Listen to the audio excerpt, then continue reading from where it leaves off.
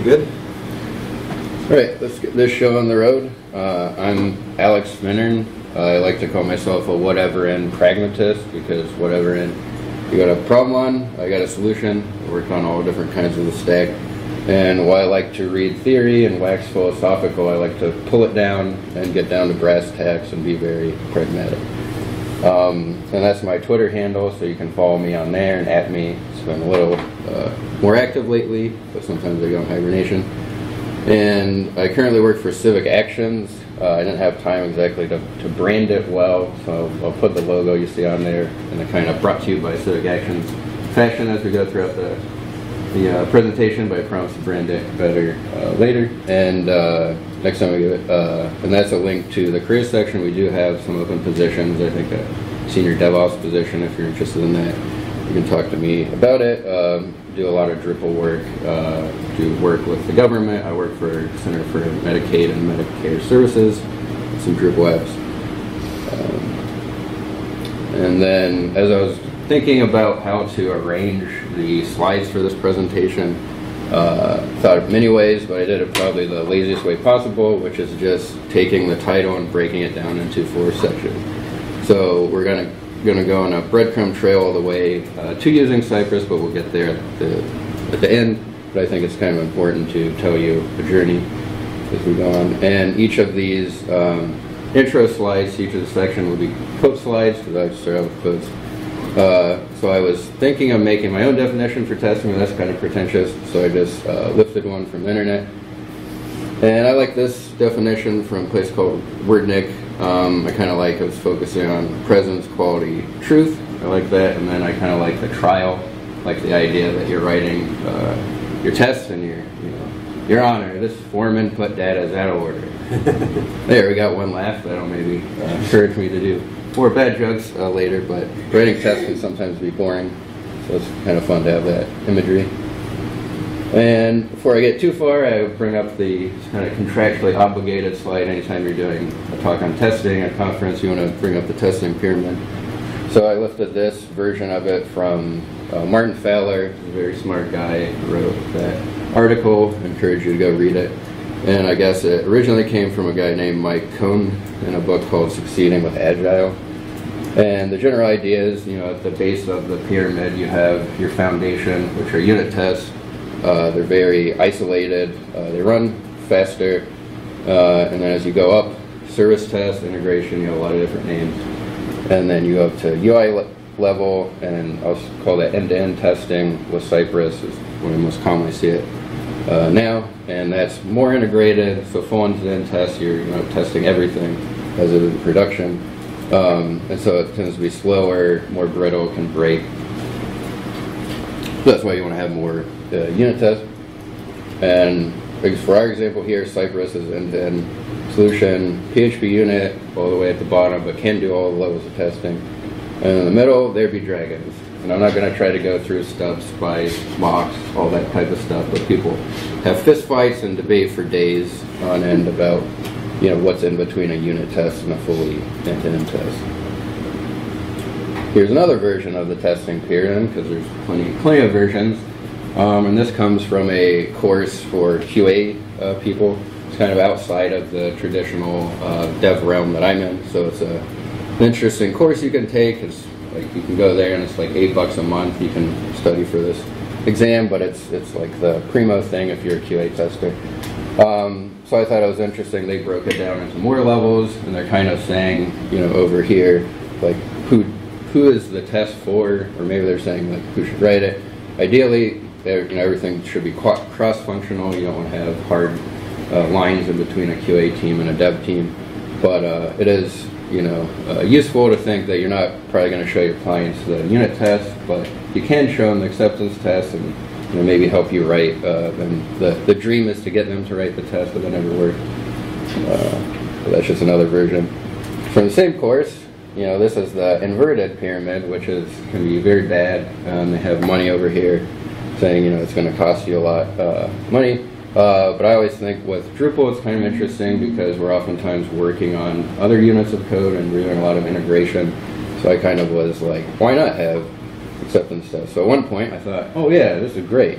like, these people are wrong, it should be flipped. And, you know, it's like, oh, hell yeah, and then we'll bring the Kool-Aid Man in here. But this is obviously a joke, because the Kool-Aid Man respects unit tests, and if he does this, he'll bust through your wall. So don't do this. This will set yourself up for failure, because you'll eventually, the acceptance test won't be running, and people will be broken, and then people will stop writing those types of tests. So you want to have the pyramid the other way. And the last thing I'll say, this kind of comes from Gherkin syntax, right? Starting right, these types of tests, given, when, then. It's also called arrange, act, assert, you'll see more commonly. So you generally, you know, want to set something up, like logging in, seeing a database, then you go through a series of actions, navigating, filling out a form, so forth, and then you assert things. And so you see access denied, or you see the form's successful, and that completes the testing part. So your Drupal site, brought to you by Civic Active. And for this quote, I was kind of having trouble thinking of what to do. So this is a thing that I remember. I don't know if this is still exactly around, but do people know this slogan? You've heard it before. Yeah. Yeah. Okay. Yeah. But it's this was, I actually thought it was come for the code on the Drupal.org website. It's actually come for the software. I looked in the Wayback Machine. So this is like 2010 to 2015. They had this on the website, and then like kind of who's the message for? I think, you know, back in the day it was basically just PHP developers. You know, back in the mid 2000s, everyone was kind of creating their own framework, and so Drupal was very helpful. Come for the code, and then about 10 years ago, that links to Dries Down Under. So we start, you know, kind of marketing Drupal better, and at that point, Drupal was for mid-market. It's kind of comparing it to WordPress. You know, interesting, it wasn't seen as enterprise at that point. He had a little pyramid chart on there, kind of ironically, but with the different markets.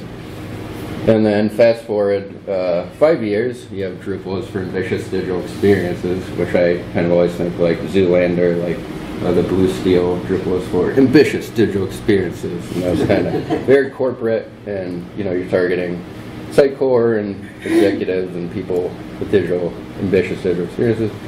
I kind of like, now it's back to site builders, because that's kind of the original, you know, it's no-code solution, got to support the site builder. And so now I think we're getting to more like Webflow. I don't know if people have used Webflow, or you've always kind of used Webflow plus another thing. But I'm redoing my personal site on there. It's just very easy to use, and I think that's kind of the target, kind of going back to that level, hosted this type of services. Anyway, so your Drupal site, what does it have? It has lots of users, so we'll get into testing users with Cypress and nice ways you can do that. Has, you know, WYSIWYGs, a bunch of different field types, autocomplete fields. These can be kind of tricky to test. Iframes, I'm going to admit to you, Cypress is not very good with iframes, but iframes are things you commonly have to test, and this is a past job I had with a donation form. It was a bit tricky to reach in there and test that. And then JSON API, now we have a lot of decoupled sites, so you can test JSON, objects, data, whatever. Cypress is just JavaScript, just as well as HTML, so you can write API tests with it. And then different types of Drupal test. So this is just some output from Drush Gen on the test level. So there's basically 5 different levels of tests, going up from unit level to kernel to browser to WebDriver to Nightwatch. I think Nightwatch is kind of the most similar to Cypress, although with WebDrivers you can do the same thing. I want to look more into Nightwatch, and that link will go explain more about the different types. And then a bit on Drupal CI, I kind of forgot this was in my proposal a little bit, so I'll just sneak in a very textual slide. But there's a lot to Drupal CI. I don't want to go over in this talk. Still on Drupal.org, but it is interesting moving to GitLab, so that links to the overall roadmap. But that'll be interesting because you'll be able to configure more of the test runner. I'm still deciding how to do that. You can look locally in that file, which is actually a PHP file masquerading as a shell script, kind of interestingly. And that'll go through how the tests are run. Like I said, Nightwatch I think is the closest to Drupal. Functional JavaScript, I was trying to write a contrib module test with that and use Selenium, and I actually was trying to make this dedev add-on, but it's a very good thing, came out kind of last fall. But up until that point it was kind of hard to run the test locally, setting up Selenium and stuff like that. It's created by a guy, Mosh Witzman, I'm probably not pronouncing that right. Mosh, yeah. Very prominent. Witzman, yeah. Yeah, very prominent in Drupal, good guy. Also made Drupal test traits, which allow you to better test a fully populated site. So that's a good link to go to if you need to do that. And then the easy way. So I just kind of asked for inspiration from the internet for what was a good quote for this, kind of contrasting against the hard way, and it gave me back Franz Kafka. So he said, in the struggle between yourself and the world, second the world. And so I'm going to tell you a story where I did second the world. So Cypress is more popular now, but it's still kind of not taking over Selenium. So I'll tell you a story of my past with Behat and Selenium and me. And so here we have, this is kind of how I got started with indent testing. It was with Drupal extension, it's Behat Mink, behavior-driven development. You know, the goal was the client was actually going to write the test. It's going to be amazing. I was sold on all of this. And with that, you know, sweet logo, what could go wrong? It's one of my favorite, your redo of the DrupalCamp. And so this just shows you the dependencies I started out with, inheriting a test suite. And main point here, Cypress is one. Yeah, here I had like 7 different dependencies, and it was just hard to keep the versions in check, especially with like WebDriver and like versions of Firefox or Chrome or Chromium. So a little later, I narrowed it down to 3, getting better, but still not as good as 1. And I dropped Drupal extension because that was a nice, you know, I was thinking about trying to do Cypress Drupal or something, but those are kind of fool's errands. You end up getting in your way. So you can use them, but I find the more that you kind of get into writing the test, it's better to create your own step definitions or custom commands. Here's a bit on the configuration. So I got fed up with trying to run Selenium on Drupal CI, so Sauce Labs was nice enough to open it for open source projects. So I'm just showing here that for whatever reason I had to add some fake data to just get the test to run, but I'm just kind of showing you types of configuration I never have to do with Cypress. There's a lot of other configuration in that file. And so here, I maybe a little bit over-engineered. Maybe I had 3 different YAML files for Behat. What's going on there? And I just wanted to show in this screenshot, run tests at different ports that accepts proxies. So never have to think about ports or proxies. So far with Cypress, it just very well runs the test. But there, I think, thinking back, I was probably spending days on messing around with why wasn't connecting to Sauce Labs or something like that. And then get a little bit into the code. So Cypress is really good with retriability and not having to do this. But there's a little step definition that ties this to this code. And so it's kind of sad and embarrassing if you have to say give and I wait for Ajax, because that's not really something that a user is doing. They're not thinking I'm going to wait for the JavaScript to click. And this function is just trying to, if any of this stuff is true before 2 seconds, then it will return. If not, then it'll just keep going. So if it doesn't take 2 seconds, and so oftentimes you're like you put this after each step or something, I think, and then you also have like give and I wait 5 seconds or something. So a lot of problems with that, and I know other tools are getting better with retriability and waiting. And then here's just clicking an element. So I'm going to bring up locality of behavior. That links to a little essay there. But the idea with locality of behavior is that you're trying to, when you look at the code, you know what it does. So it's not a bunch of smoke and mirrors where you're abstracting the functions, into custom commands, and then you're going back and forth. And I had just a terrible time sometimes debugging, going into Mink and trying to figure out what was actually running when the test was failing. And I find I just don't really have to do that with Cypress, and it's right in the test. I know it's failing, I know what to look for and fix. And then here, here was the dream starting out. Look, that looks pretty clean, right? It's got a nice narrow outline. It's got the give and when then. You can tell where the variables are. You don't have to know any code. You can go over this with clients. But this is what it turns into. So I was training someone how to write tests. I didn't write this, but the code's cut off for a reason, because it kind of sucks. Because, to get away from some of these selectors, you have to go to page objects, which once again kind of moves, what you're doing to another place. Can be more distractive. So not the ideal that we started out with, right, with the last slide. And trying to overwrite or extend the step definition, so just going back. So if you're trying to overwrite, like click, you can use object orientation to extend this, but you can't for this because this is a string. So what I had to do, and you probably do this better, but I just had prefix. So it's kind of embarrassing to tell people, instead of do like the logical word, you have to come up with your own if some other step is taking that. So felt like crying. So that was kind of the hard way. So contrast with the easy way using Cypress, brought to you by Civic Actions. And this quote wasn't hard to find because Cypress is just really great at developer experience, good at marketing stuff.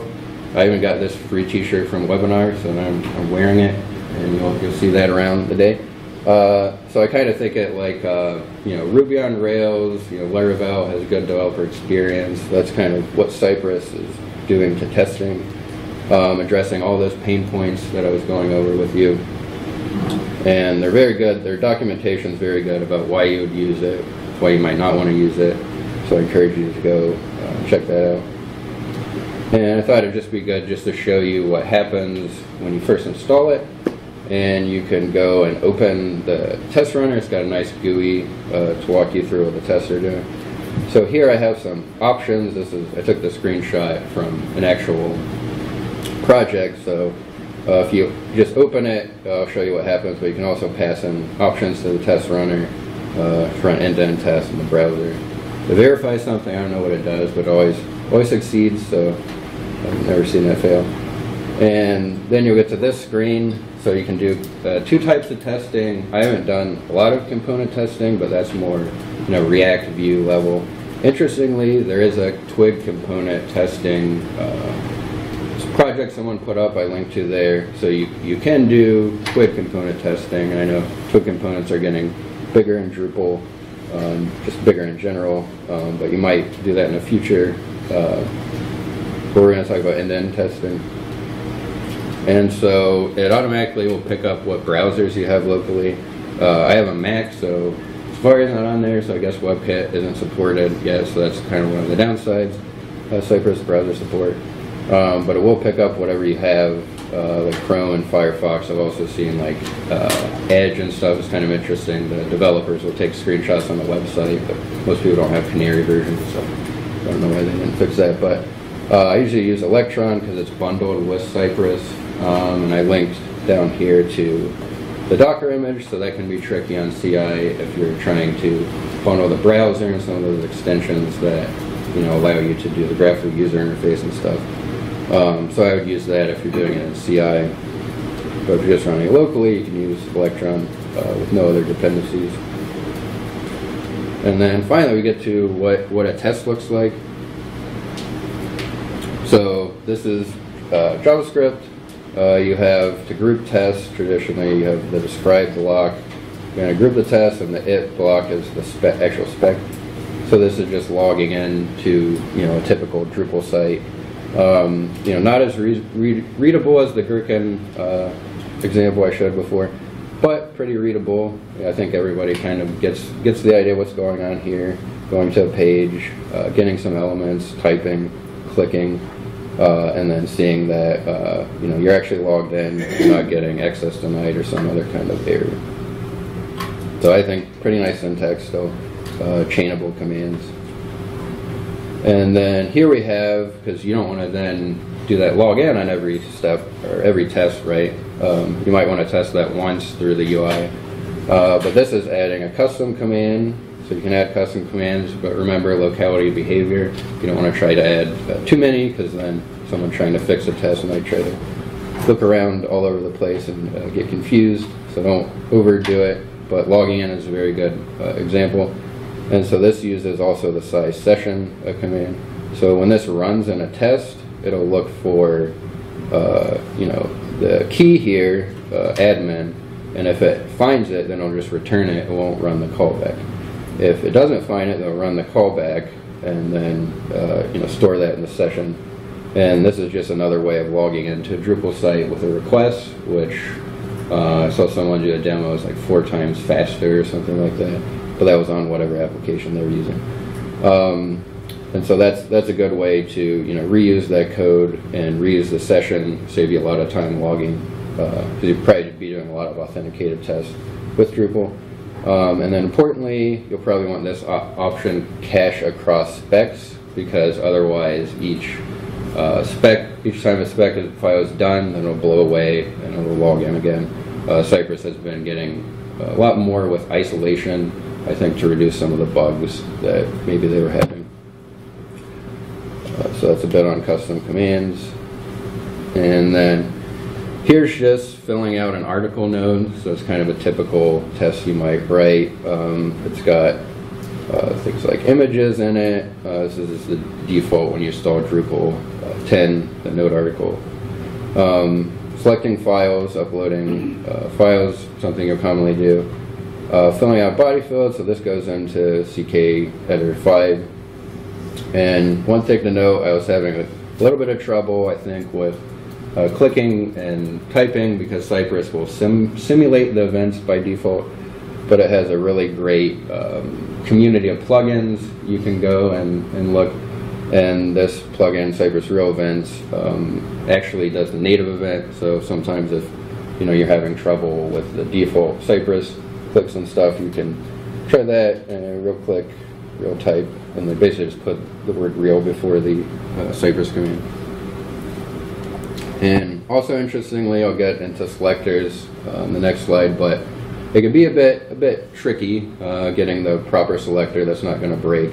So I found it interesting that the tooltip text was actually the most reasonable thing for clicking on the buttons in the WYSIWYG. And it makes it, when you're looking at the test, like what that is. Like I said, you could try to abstract it, but I think that's pretty safe that they probably won't change that more than a lot of, yep. What's the difference between doing it this way versus posting to the forum like you did for the login form? Yeah, so this is more like, I guess you want to be really sure that it's working in a browser. Let's say you have specific browser requirements. But yeah, a lot of times you want to push it down to a lower level because it's faster. You could use a headless browser or something like that. So yeah, I'll get into that a little later about trying to push things down a level. But if you want to be really sure, then I would say you want to do it as close to the user that's on your site. Yeah. And then just filling in the tags, so that how to create a couple tags, and you can also use these key. There's like a few things you can put in there, like enter, to simulate an actual key without the key code. And so here is selecting elements. Like I said, it can be a little bit tricky. Like what do you pick to select?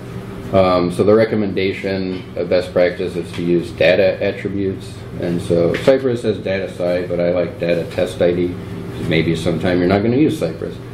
So it's a little more generic. And it's less brittle, so you can tell developers, like, hey, don't touch the data test ID attributes. Do whatever you want with the other attributes, but that'll help your test be more stable and secure. And I think you could probably do pre-process templating functions. I haven't tried that, but that's what I thought I had, to add quickly data test ID with different stuff to make it kind of easier to target. So that's maybe a project for someone to try out. And then asserting that form input on the next page loads. And so this is going over some assertions. So you can assert text on any thing related to the previous get. We're just using contains, although sometimes people like to be more specific with like should have text. And these are try assertions, so there's a lot of different assertions you can have. Can be visible, should not be visible, should have HTML, should not have HTML. And then this is just going and getting the tags, so this will get all of the selections there. And this just goes through the first and then the second and make sure that what the word is in there is what I typed into the form element, the previous slide.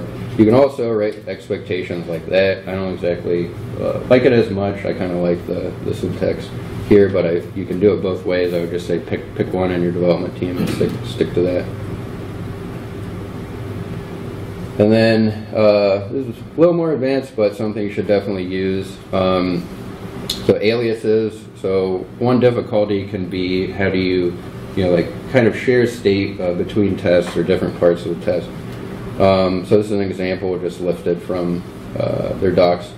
So in this example, you're trying to get something, and this is a lifecycle hook. So you can have before each, after each, in a spec file. And so this is getting button text, but then head access is there. So this is one way to do it. And this invoke command is just invoking the function on the previous. It's actually jQuery elements. And then you can access it later. So this is something you might think of a selector that you don't want to keep writing it. So it kind of gets into page objects a little bit. But you can take that, and then Cypress will actually run this each time. So it's important to note that it doesn't just run it once and it's a reference. So it helps with retriability so these aliases don't get stale. But the neatest thing I think about Cypress I've gotten into so far is the intercept command here. And so since Cypress is connected to the browser instance, you can do anything you want with the request. So this is just an example of, so let's say you have a decoupled site and you have the classic, people probably say just use GraphQL, but this is just an example of kind of underfetching. You get a list of things and you have to get the individual items. So an example, let's just say for testing you wanted to feed in a smaller list. This will look for this request from the front end application and then stub in this data as this alias, and then the second one actually lets it pass through. It's just keeping track of these requests for you. And so when you go to this page, you can actually wait for any of these to finish, so you don't have to have an arbitrary wait, or there's like a default 4-second wait. I think Cypress tries to retry getting elements, and then so you can be assured that those requests have completed by the time you run your assertion. So I thought that was really neat. And another really cool thing, you can add headers. So if you have something in production that adds a bunch of crazy headers, which I worked on, I think, reverse proxy caches, different things like that. But I was working on something where there was a language header that was put in, and what this does is before the response is sent back, it adds this header. So if you have code that's looking for a specific header, but you're like, I don't want to connect to production or I can't, you can kind of fake stuff like that without touching your application code, which is very useful. And the last example is just, so if you don't put a get or anything like that, it'll listen for any interaction. So this is, you have a lot of Ajax with like layout builder, media browser, things like that. This will look for all of those and then wait for them to complete before it tries to get this iframe. So that can be very useful when you're working with Ajax requests and testing that stuff. So a lot more in the network request guide. I think you should use it. So that's kind of going with Cypress features. So now what do you do? One of the trickiest things is like how do you arrange your test? Because that can be tricky when you're trying to onboard someone, tell them where to put the test, and they know how to write the test. So I think just for this contrived example, I'll just break it down to You can have tests come from features. You can also certainly have tests come from bugs.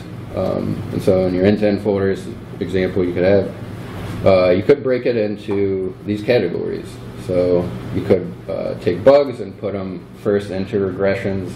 Maybe a QA team member notices it, and they're able to put it there for developers to look at, but maybe you don't want to try to figure out where the test should actually go. Feature, those can go into, these are basically Drupal user roles, but I think of user journeys and end-to-end tests, so you can split it out kind of that way. The creator of Cypress, Brian Mann, gave a talk, and so this is how he split his out. So he was saying it's by model, so that might not be that semantic for your end users, your clients, but it might work for you. That's why I like maybe trying to think of the user journeys you have and then putting your tests in there. And you can also skip the test, so you can write a test and use it skip or you can put an X in front of it and Cypress won't run the test.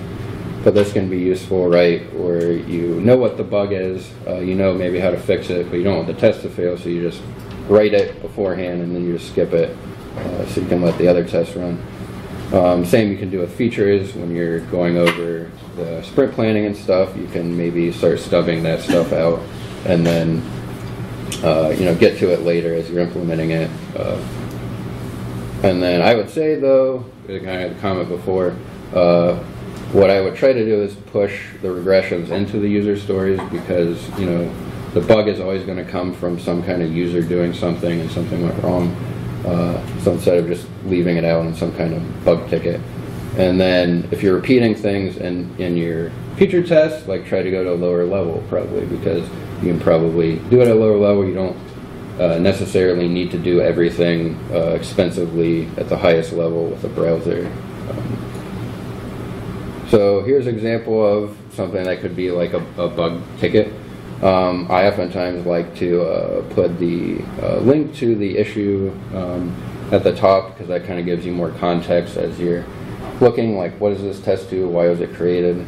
So this just kind of looks for a preview. This is kind of taken from actual project, but the people think this is a good end-to-end test. Yeah, okay. I think it's not very, because I think that you put this into an actual user journey, like why did this report it? Why did the client say, hey, I can't do this? What were they doing? So I think it's okay to stick that in there, but I would try to move it to an actual user journey so it kind of makes more sense, because this really doesn't make sense to me. Like why, as a user, I would exactly be only doing this. I'm probably doing it to preview a change I'm making, which can be part of another test. Here's another test taken from actual projects. I don't exactly like it, but does anyone spot an error or issue that you could have with this? And one issue is here, so you don't want to rely on the last test for the next test stage. So let's say you don't, the title doesn't contain that for whatever reason. This test will fail because it's expecting it to go to the about page. But this is common. I see people trying to do more kind of unit-like level tests where they're just kind of testing one thing, and then sometimes they are relying on the state last test. Well, it's going to fail because you have a typo on line 10 as well. Yeah, I do. Visit is spelled wrong. Yeah, okay. I'll fix that next time. Next time. It's an Italian version. Yeah. Very good. Yeah. So I would combine them. Cypress has you get a video recording, you get screenshots, you get really nice output. I've never had a problem with like where is the test failing. So I know in unit tests you can kind of do that because it's kind of harder to know where it's failing and whatnot. But I would combine them and don't worry about your test running longer, as long as it's a reasonable test for a user journey. I think it's fine. And that's in the Cypress docs as well. Here's just some examples of some tests that I've written to show you. I think one common thing you can have is collections of things like nodes, and maybe you're going through and kind of searching them, and then you have individual, detail pages. So those are good things to test. This is just worked on a site where you were making donations, so you can kind of see there's little variables there, like single, or probably have a test that has multiple donations and stuff. And it's sort of a run-on sentence there, and you might want to break it up, but I think it's kind of fine to get into those edge cases as you're going through the test, because eventually, once you have enough tests, people will go, it's too slow, and they don't want to wait for all the feedback, so you'll have to start splitting them up. So I think that test's kind of fine. And then the final one is with query parameters. So this was the same application, and it just loaded the query parameters and pre-populated a form. So this is kind of okay, because this test covers the whole donations, and this is the beginning of it. But I would push these tests probably to a lower level to hit this browser, because you don't really need the expense of something like Cypress. It's going to be slower, and you're not really doing the whole user journey. This is an example of dynamically creating tests. So you can have a test with data. It's good to do this in some cases. And this will print out the actual username as it's logged in. And then it's kind of going through sort of like that Gherkin scenario outline, a feature file I showed before, and just running through and making sure that the assertions are correct. One thing to note, you do have some options when you visit, like this will fail unless you, because it's trying to help you out. Normally, if there's a 400 or non-200 error, you want the test to fail, but sometimes you don't, because you want to see that X is nice. But I would not do this too often. I think one test suite I was running with had probably like 70%, just like, does this user, can they get to this page or not? And once again, it's better to probably do it at a lower level. Like you can use PHP unit and the browser test base, and then test this way. You're closer to PHP if you have to create users or content or whatever. Otherwise, you can kind of create a bridge I've done before with like an API endpoint to seed users and delete things, but then you gotta maintain that. So, always be thinking how you can push stuff lower. And then downsides, I'm not gonna tell you it's all puppies and rainbows. There's some clouds and storms. So still no iframe support. That links to an issue. You can go, it's an old issue. And yeah, so I occasionally will go back here, see if there's new solutions, but I was testing like a Twitter timeline widget, trying to make a test. And it's annoying because Cypress will take a DOM snapshot, and so you can go through the test runner and you'll see that when it's testing, it'll just be blank. But then you'll see the test complete, and you'll see what you want there, but then Cypress can't, capture. So there's all this like trying to wait for stuff to load into the iframe, and you can go through, read the solutions there, but it's frustrating because some other tools have support right out of the box. And then it can't handle key cloaks. I still don't exactly know what those are, but this comes from a quality assurance Reddit, which is once again kind of outside of my developer side, but a lot of those people use Selenium. A lot of them are like, screw Cypress. They don't like it because they have a lot of built-up solutions, and they think that developers that use JavaScript just want to use it because they use JavaScript, which is sort of true. But can't handle multiple tabs, multiple windows. So if you have applications with those needs, like maybe you want something different. Limited to JavaScript, TypeScript, so that could be an advantage. But with Drupal we have PHP, so maybe you want to be closer to that layer and use a lot of PHP based solutions. And then Playwright, like I was typing in like versus, Cypress versus, so Playwright comes up, and that's another link to the Reddit subthread where somebody, and they're trying not to be biased, but they have all of these reasons that they want to use Playwright instead of Cypress. So in closing, I think Cypress is a great tool. It's easy to use. As I was going through the Behat stuff and all of that trouble setting it up, I set up Cypress, it ran, it's never failed me so far. And So, but once you get into more of the weeds, like I'm going to look at Playwright, after doing this, because I researched Cypress all I could want, and I does have downsides, but I like to see Playwright, Nightwatch. A lot of those are taking making it easier to do some of the things Cypress is doing. And I'm not sure if Cypress can get around some of these multiple tabs, multiple windows stuff people keep complaining about. And there's a couple images. Once again, I work for Civic Actions, and that's the end.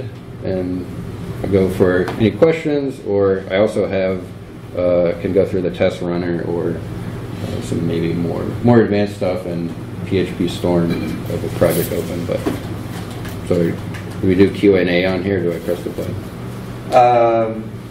Yeah, just keep going with Q&A. Any questions? We'll end the recording up here. Are these slides available somewhere? Yeah, if you go to the session title. Right there, there's no link. Huh. Is it cache Oh, they're clear? there. I just Yeah, looked. it was. Okay. Cache clear, I guess. Yeah. You gotta clear the cache. Yeah, the site's signed to CDN, so it might, That's funny. yeah. Yeah, do the query parameter, yeah. If you have to. Cache bus. Yeah, but the slides are on there. I included a lot of links, so please go, check that out and check out the links. They I have just way more refreshed information. my browser, I don't see it. Okay. It's- So. We have any other questions? Yeah, it's cached by CDN, so it'll either put some garbage query string on there, or just wait a few minutes and the CDN will Yeah, refresh it. but you're getting a 204. But any other questions? No? Okay. As I said, we've mostly been using the hat when we need to do anything, just because we often have so much setup. Like we need, like the Drupal hat integration, is really helpful. It does a lot of stuff. So we've been doing, at this point we're using both. Have you moved totally away from the hat in favor of this? What else? Like, do you have multiple tabs or a bunch of iframe? No. No. What's the level of your team with testing? I mean, Comfort. people are reasonably expert, but it's the hat. It's like, well, we want to make sure the data is there, and that so we needed to sometimes populate a bunch of data in, so it's useful just to have direct access to the PHP API, which I don't know that the hat really can, or Cypress can really do. No, I oftentimes will just run drush commands.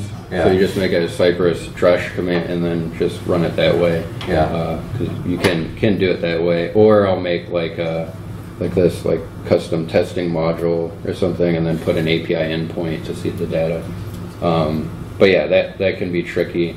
I would also, like I said, maybe check out Playwright or Nightwatch, because they've been adding a lot of features. I think Cypress has a pretty good marketing division and whatnot, so I've definitely seen it a lot, especially if you follow JavaScript, because if you're for JavaScript, you can actually spy on functions and stuff like that. So that's more helpful with code coverage, where that's one of the tricky things with end-to-end tests is code coverage, because if you're not on the target platform, then you just have to come up with some kind of other metric for, am I testing the code that I have on my website? So I don't know if you have any time left. We're at time. I was going to show the test runner, but I will You put got a minute. What? You got a minute. Okay. I want to show it, but yeah.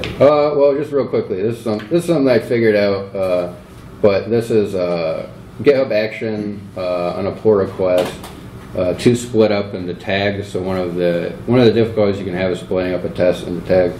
So this uses a dependency Cypress split, and this is done by one of the main contributors, Cypress, and then he left, and so he has all these dependencies. But I was able to, and I'll put this on the session, I guess, so you can follow it. But I was able to, with this script, split up the tags by commit message using a hash symbol, and then later on running the test. If it has tags, it runs the tags. If it doesn't, then it just runs smoke test. So that's something that you'll end up, once you have enough tests, you'll start splitting them up because people complain that it runs too long, and so you can have a commit message like get, commit, whatever you're doing, and then hash, and then the tags that you want. And that's a way to conditionally do things. You can also think of other flags you might want to put in there. But just wanted to show that because that was a little tricky, and I'll put a link to this repo on the project. But I usually have a module that I install before I run a test that sets up users and stuff like that, and add some other routes. So thanks.